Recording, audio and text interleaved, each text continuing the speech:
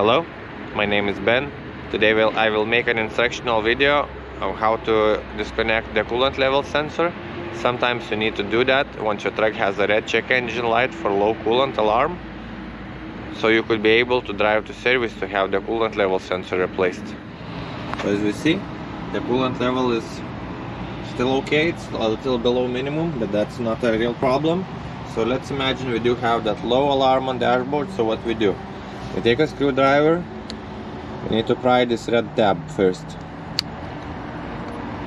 Once we pry it out, we need to press a small button here under.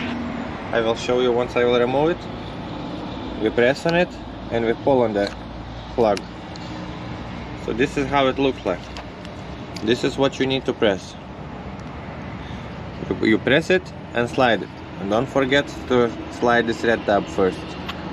So after we remove the electrical plug for the coolant level sensor, we should be able to reach TA or a Freightliner dealership for sensor replacement.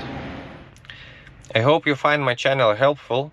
If so, don't forget to like, subscribe and share this video with other drivers. Drive safe.